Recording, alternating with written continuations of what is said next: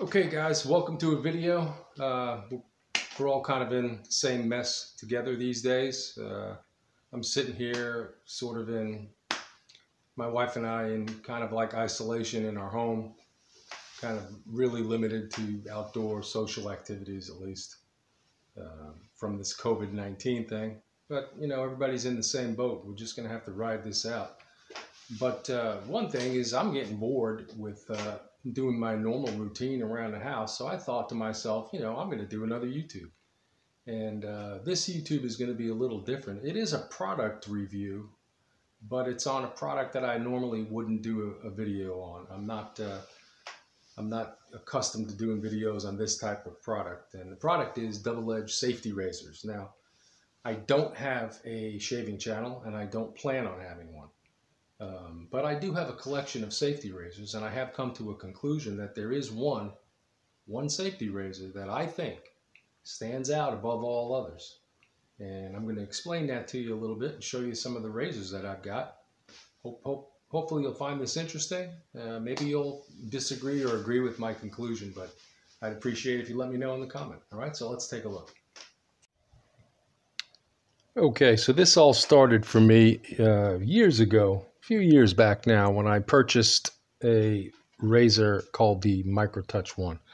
I think a lot of guys did that. And, you know, this razor, it was your basic twist to open, double-edged safety razor. It had some good advertising, you know. I mean, I hadn't seen double-edged safety razors used since, you know, probably the last of them back in the 70s when my dad was still shaving with them, maybe in the early 70s, maybe late 60s.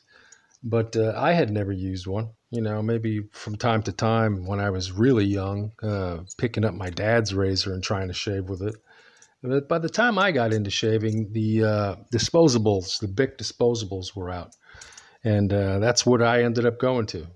But this MicroTouch 1 double-edged safety razor was cheap. It was $20. The blades were very cheap, and that was really what prompted me, was that the cost of the multi-blade razors that Gillette was putting out for, like, you know, some of their razors were very expensive. You get 5 cartridges for $17, $18. It was ridiculous. They'd last a week, and you had to put another one in.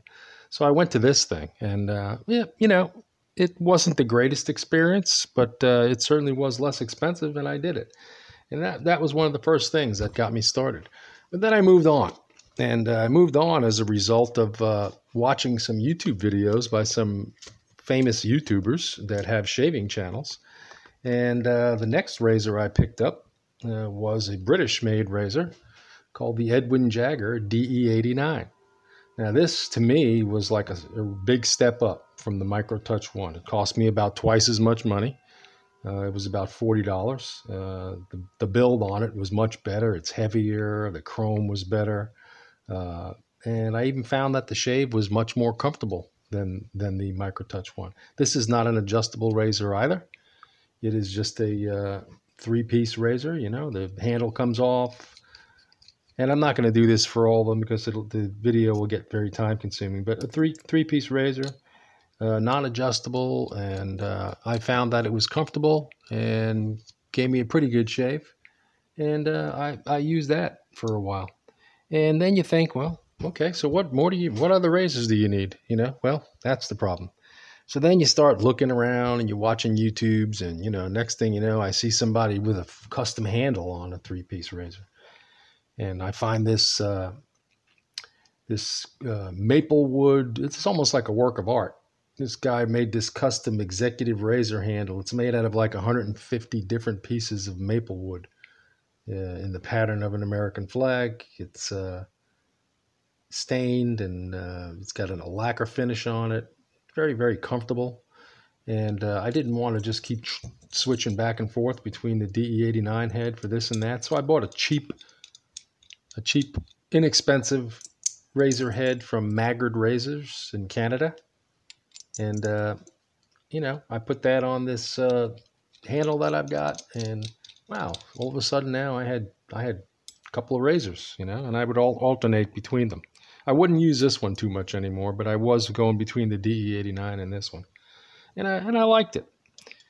Yeah, and then the next one I got probably was looking around. I think I ended up picking up one of these Indian Parker variants, which was an adjustable razor. I had always been interested in the adjustable razors. I remember my dad had an adjustable Gillette.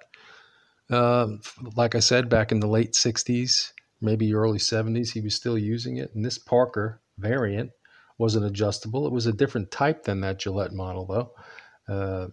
Adjustable at here, you turn this knob to whatever setting you want, it raises the head up and down. Very well built, heavy duty. I think it's stainless steel. And I found that at a lower setting with a sharp blade, I could get a pretty good shave with this thing, and I kind of like that, And I found myself using that one more than the other ones at that point. But as you continue to watch some of the YouTube, and I had some favorite channels. I'll give a shout out to Paul H. Films. He was one of the first ones that I started watching. The guy does a great job. We corresponded frequently over the years, and he would answer your questions about different razors and products. And he's got a great channel, Briarwood 138, guy from New York, Joe from Queens. He's got a great channel, entertaining guy. Mixes his shaving videos with other things, going different places and stuff. Pretty interesting stuff. But those guys got me interested in the hobby. I'd like to call it a hobby of these different razors, So the next one I bought was, I went out and I said, you know what? I want that same one my dad had. So I bought this beauty. Now this thing is a 1960, I don't know, I think it's a 62 based on the code on the bottom. It's a Gillette Fat Boy. It's an adjustable razor. And I bought this one from Razor Emporium. I believe they're in Arkansas, if I'm not mistaken. Yeah, or Phoenix, Arizona, or somewhere like that. I don't know. I'd have to look at the box. But Razor Emporium, they did a great job on this. It's completely restored. They replated everything. They restored it all to factory settings. They clean it. They make sure everything works. They, repainted the little red notch on there and the numbers on the thing. Great razor, expensive. I think I paid $200 for this thing, and it shaves great. It's a good shaver, and you would think, okay, well that's it. How many more do you need, right? No, not me. Next thing I do, I go out and they come out with the Australian one, comes out with this Emperor, the Vikings blade, the Emperor, company out of Australia. Now this thing is built like a tank. I am not kidding you. It's heavy. You could hit somebody on the head with this and probably knock them out. It's made out of brass. It's multi-tone color. It has an adjustable band at the top. Similar in function to the old Gillette, but a completely different feel. Very, very heavy. And I tell you what, this wasn't very expensive. I think it was $50 or $60. And I found that this razor, you had to be real careful. You had to be real careful you put a sharp blade in there like a feather. I had to use it at low settings and go very slow, or I'd find myself getting nicks and cuts. Same thing with the Gillette. The Gillette wasn't anything that I could get up in the morning and just breeze through without paying attention. This one was a little bit easier on me as far as being forgiving if I was making mistakes. But the adjustables sort of got me into the idea of, okay, be careful when you're shaving with these things. And then I went into, then you start seeing different things on the internet. And you see some of these Chinese, like this Weishi. I couldn't pass this Weishi up. This was a black PVD coated, twist to open, non-adjustable razor. And I figured, for traveling or something, I travel a lot. Rather than take an expensive razor somewhere with me that I'd be afraid of losing, this thing was like $11. I got this off Amazon for like $11, coated in some type of polyvinyl. But I'll tell you what, this one was a beast. This was a beast. No matter what type of blade I put in, and no matter how much I took care and deliberation in terms of how I'm shaving, making sure I would still cut myself with this thing. This Weishi razor. Definitely very, very something you got to be careful of. Then Weishi, I looked at some of the other Weishis, and here's this gunmetal Weishi, which is pretty much the same razor, but it's a gunmetal coating instead of the PVD. And I'll tell you what, I found that this gunmetal coated Weishi gave me an excellent shave.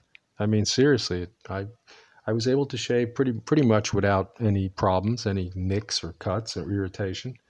It's a really good razor. I think I paid $15 for this, and I would probably, compare this to, it hands down beats any of the other non-adjustables. Maybe for the exception of the Edwin Jagger was a little better, but it was a good quality razor for $15, and it worked pretty good. I then went out, like I said, you go on the internet. Oh, look at this! They got a long-handled Weishi. Oh, this one's only $12. I have to have that one. Maybe I like the long handle better. You get into this like habit of you're buying this stuff. You're thinking I'm spending too much time watching razor videos. But yeah, I got this long handle one, and actually I still got a blade in there. This one shaves pretty good. This one shaves pretty good too. For some reason, the two gunmetal ones really did a nice job. The black one, like I said, not too good. But now comes to the one where I got to tell you, I would say hands down, this would be my choice. And this is the Merkur 34C, the HD. This razor, again, not an adjustable, just a simple 3-piece razor. I've got a blade in there because I use this one pretty much every day. And I have to say that hands down, for me, this razor with a feather blade in it, hands down, I've never cut myself with this razor. I've never nicked myself. But hands down, this one beats every other razor. No doubt about it. All right? So I'll be back in a second to show you a closer look at this. Okay, so let's take a closer look at the winner, which I think, like I said, is the absolute best of my collection anyway. And it's only my opinion also. Like I said in the intro here, if any of you feel the same way about the Merkur, I'd love to know it. I'd like to hear your comments either way. But the Merkur razor, I took the blade out, is a three-piece razor. In a sense, the head is a 2-piece. The base plate is affixed to the handle, but then this little tightening job comes off. It's actually a 4-piece because there's a little collar on here that plays some role in putting it back together. But made in Solingen, Germany. Solingen, I hope I'm pronouncing that correctly. Excellent build, excellent chrome. I've had this one a while, and I use it every day. It's my go-to razor. It's held up very well. It's very solid built, stainless steel, nice weight to it. It seems to me that Merkur has perfected the exact angle, for me anyway, the exact angle of the blade in their razor. It's not an adjustable, so everybody gets the same angle. But like I said, I use a feather blade, and if you use a luxury shaving cream, or even you can even just use Arko, which is not considered a luxury, but I think Arko shaving cream is a fantastic performer-wise. It doesn't have the greatest scent. It's not an offensive scent, but it's not the greatest scent. And but performance-wise, Arko competes with the rest of them. But you put a feather blade in here with a good quality shaving cream, and I'll tell you what, I challenge someone to get a smoother shave with anything. And that's the way I feel about it. Merkur, they've been around a long time too. Merkur's been around probably, I think, almost as long as Gillette has. And they've got their logo on the bottom, and the razor was about, I think it was $35. And not a bad deal. And I'll tell you what, I'm probably not going to buy another razor. I have enough now. But if I would have bought this Merkur early on, like maybe my first razor, I don't think I would have gone past maybe another 1 or 2 razors before I realized, hey, this is the one. I don't need any other ones, because this one, like I said, you can do it every day with no blood and no irritation. And you can get a really smooth shave with it. So that's my pick. Let me know what you think. Appreciate you watching the video, guys. Thanks.